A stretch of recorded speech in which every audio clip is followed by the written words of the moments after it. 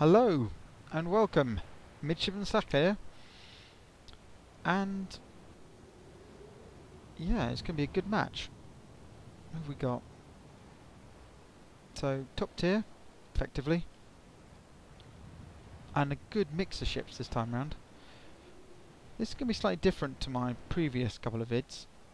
I'm actually going to do a little bit of information on the Clemson, because it was really much a workhorse of the American Navy.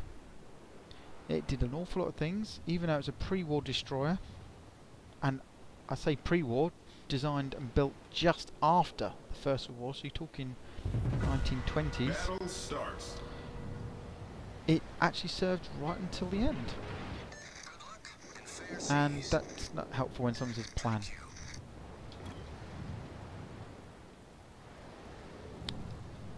So just capture their flag, see what happens. One side defend, the other push. Great. Well, I think most people are going, looking at that, mid and east. So, good group going this way. I'm going to play peekaboo around here.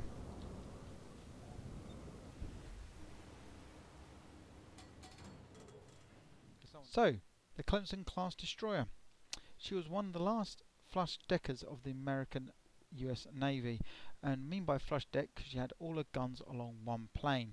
If you compare it to a later class like the Mohan class, you notice there's a pronounced forecastle at the front of the ship. In total, the Americans actually built well over 200 of these flush decker class destroyers, including the Wicks and Clemson class. This is actually an incredibly large number, and most of these destroyers were actually built after the First World War. The Americans just didn't stop their building program. This led to a lot of destroyers being surplus to requirements. A number of them got mothballed ready for later in time, and about 25 of them, including the USS Hendon, were actually given to the US Coast Guard to help with the prohibition and the stopping of run runners off the US coast. I'll pick up the story of USS Hendon later, but now we're going to go back to the first salvos of this match. Yeah, I'm going to not be in that tight space with bombers around.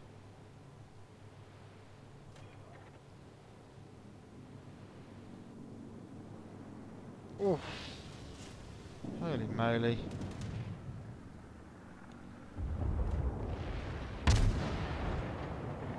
Wow. Told you. Is it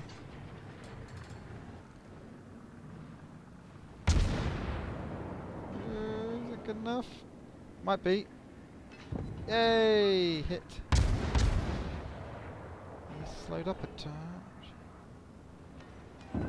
Hey. Wicks, another Wicks. Oh, here he comes. I'm detected again. Oh, God's sake. By what? Oh man, he's got my guns. I'm getting out of here. I'm not win a gunfight against the Kuma. So, as I run for the hills, we'll go back to our story. I mentioned before about the USS Herndon being a good example of what actually happened to some of these ships. So, in 1920, she was commissioned into the US Navy. As soon as she was almost finished that, in 1922, she was put into storage for later use, which was actually quite common for ships of this age, what with the new treaties being signed in Washington, which limited the size of the major nations' navies, particular Japan, USA and Great Britain. The lack of political will had a major effect on the US Navy, and particularly destroyers. It was a full decade before they actually laid down their next class of destroyer, which was the Farragut class. In 1934, it doesn't end there. With the outbreak of hostilities in 1939 in Europe, there was a need for America to protect its shores. So they set up neutrality patrols, and a lot of these ships ended up on them. Our USS Herndon ended up in the Caribbean. Her sister ship, the USS Reuben James, was in the North Atlantic and far closer to the action. So close that whilst escorting HX-156 convoy, she was torpedoed by a U-boat. This happened in October 1941. 3 months prior to the America officially entering the war. Of the 120 people on board, only 44 were actually plucked from the water. Quite rightly, it caused headline news across America, but yet it didn't sway the government to actually join the war. I'm not entirely sure why, but this was the decision it made. Anyway, let's go back to the action now, because it's just going to start to hot up. He's still not seeing me. Enemy destroyer detected. Enemy cruiser sighted.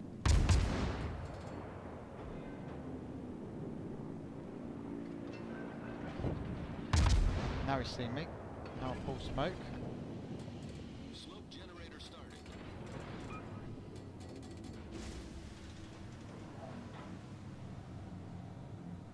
Detected. Defending the base is our primary objective. I'm not able to help you. All forces protect the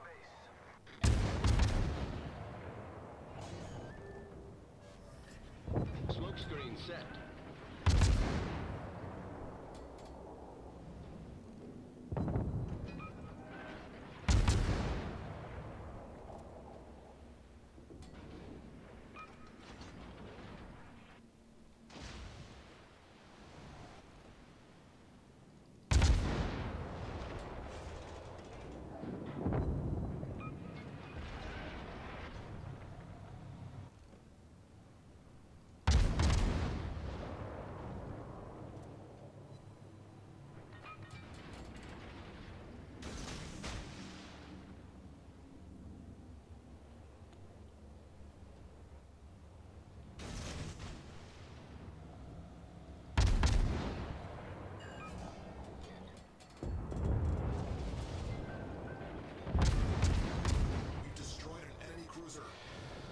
God dear, got him.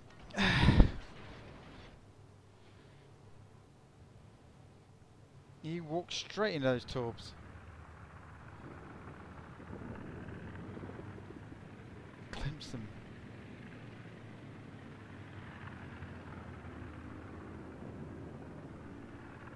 Why is he saying he's going? Why is he going me? I'm defending the ruddy base. Did quite a good job at it too. Anyway, enough of that. Moving on. No story about the flush decker destroyers of the American Navy would be complete without talking about the Destroyers for Bases Agreement, where over 40 of these flush deckers were handed over to the British Navy, and these were then became the Town class destroyers. The most famous of these has got to be the HMS Campbelltown. Now I'm not going to dwell on her because there's been some fantastic material done by the mighty Jingles on her, but to say her contribution was as small is an understatement. So let's go back to the USS Herndon. She turned out to be renamed the HMS Churchill, where she was rearmed and reconfigured for convoy work. She served in this role effectively right until 1944. Then she was handed over to the Soviet Navy. There she was renamed the Delaney, apologies for my horrendous pronunciation, where she carried on her convoy escort work in the very notorious Koala Inlet until 1945, when sadly she was sunk by a German U-boat.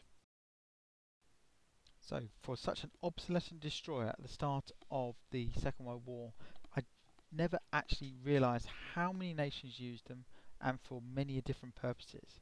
So she started off as being a US Navy, then US Coast Guard, back to the US Navy, then was handed over to the British, and then finally handed over to the Russians. And this is only part of the story. A lot of these were converted to be fast transports, fast convoy escorts, landing craft carriers, and I just haven't had the chance to actually explain that. You never know, we might do that in another series. But let's go back to the action and let the game run out.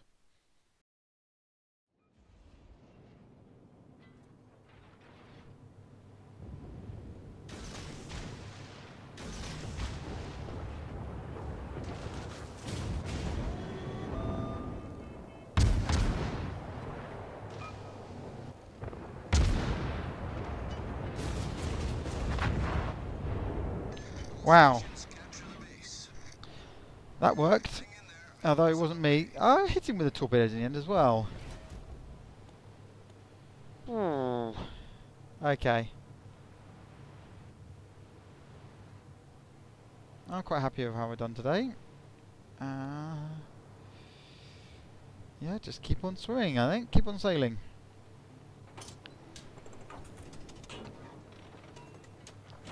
I-7.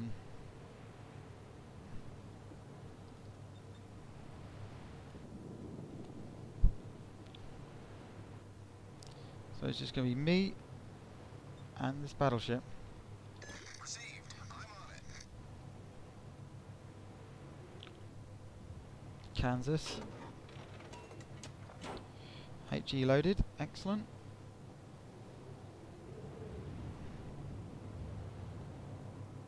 Let's wait till he fires.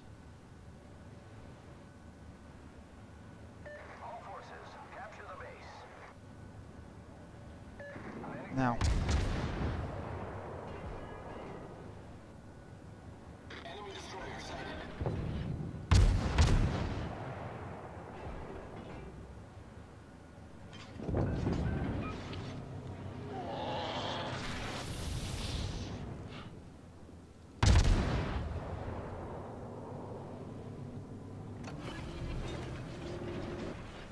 Engine boost activated.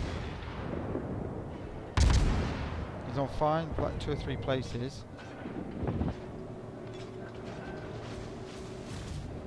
Whew. He's a good shot too.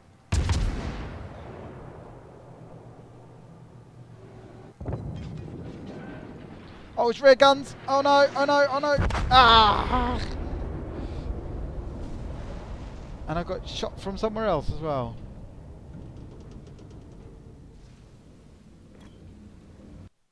Well, what can I say? Forgot to use my smoke. But anyway, I hope you enjoyed that, folks. Please like and comment in there below and give me any hints and tips how to make these better. And I'll just leave you now with my final comments and the results screen. Nicely done. 3rd on points. Happy. They did very fantastically well. And that's that Kumar that ran into my torpedoes. And credits to XP. Well, I hope you enjoyed that, folks. Thank you very much.